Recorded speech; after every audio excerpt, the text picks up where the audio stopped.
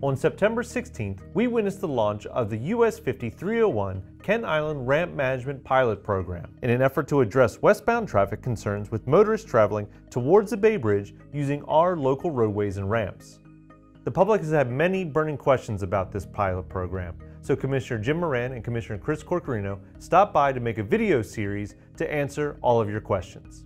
This pilot program that we are incorporating is just that. It's a pilot. We want to see what happens when we do certain things to the traffic, and also to allow, when we close these ramps, and more specifically the Route 8 ramp to 50 West, by closing that ramp, it allows traffic to not slow down, and we are envisioning that helping with the traffic getting across the Bay Bridge. If you think traffic is bad now, it's going to get worse. It's been getting worse. I've been here for 35 years, I know, and it's going to continue to get worse based on the projections that we've seen.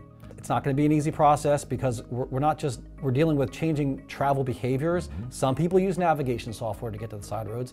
Some people have weekend homes down in Delaware or Ocean City, and they take the side roads automatically. It could take a while for them to recognize that the signs that say stay on 50 mean stay on 50 because you're going to have to turn around. We have to change those behaviors. And we encourage everybody and anybody that has a great idea, pass it on to us, because we're not sitting here with closed ears. We are analyzing everything and anything we can. Thank you.